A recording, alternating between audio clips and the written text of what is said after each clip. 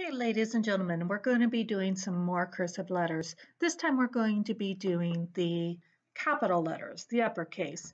Now, we've touched on these.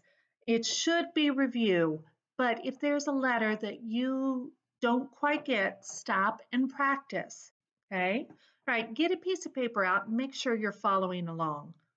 All right, let's start with our first one, A. Our A looks exactly like our lowercase a. Okay? You start like it's a C and you come around and you close it in, A. Okay? B. Okay? Now, I know it says to do a shepherd's crook. Not a lot of people do it, but we're going to do a shepherd's crook. Then we're going to come up, make a loop, make a loop in the middle, come around, kick it out. Okay. I've also made it without the shepherd's crook and just made it look like the beginning of a cursive one. Then come up and then do it that way. Okay, I know it's not the best, I'm sorry. I'm trying to show you and move out of the way, and it's not the very best. I apologize. That's your capital B. Okay, your C looks just like the lowercase c. Some people put the little thing on the beginning of it, right here. You don't have to.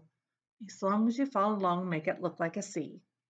All right, now the D. This is the one that some of us get in trouble with.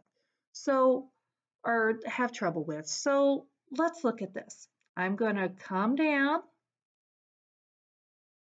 You can make it a straight line if you want to, but you come around, make a curly Q, then you come around and you close it in. Okay? It almost looks like you have a little ponytail in the back and you have a little curly Q on the top. Let me try it again for you. You come down, make a curly Q, and then come up and make the one on top. This one's fat, this one's skinny. Try to get right in between. Okay? I just want to show you how to do the strokes correctly. All right, this one's not very good. I'm not very impressed with that one. All right, next one, E. I just come around like you're making a C, but then you kick it in the middle and make a little loop-de-loop. That's an E.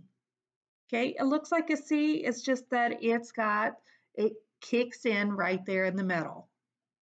That's an E. Now, the next one is, I love this letter. It's a lot of fun. It's actually 2 strokes. Now, ready? You have to make your top. I made my top.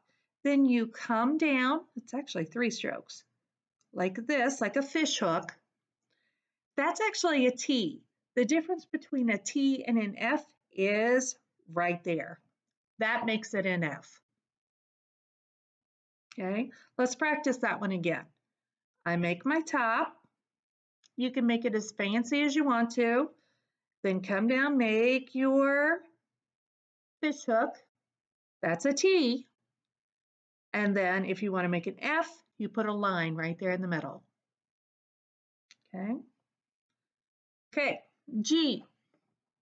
Now, your G starts at the bottom. At the very bottom, you come up and you make a loop. It's like the opposite of your D. Instead of going down, you go up. Then you come up and you make a point, like you're making an S. Come up and then bring it back around and make a fish hook. That's your G. Let's try that again. You start up, you make your loop, come around, make a fish hook, and you have a G. Okay? All right, next one, H. This one's fun. You just make a shepherd's crook. You make a backward shepherd's crook, then you come up and make a loop in the middle. Okay? Now, the I it shows you by doing it, make like an, go from the bottom and go like that. I actually go from this side and go up. I don't care either way, as long as it looks like this. I do it like this because then I can keep going. I start at the midline and make my fish hook and then come up, and then I can continue writing. I don't have to stop. Okay? All right, let's erase this. Let's do some J. A J, you make it like it's a fat L, okay? J, you come up, he's fat, but then he comes down and makes a monkey tail, okay?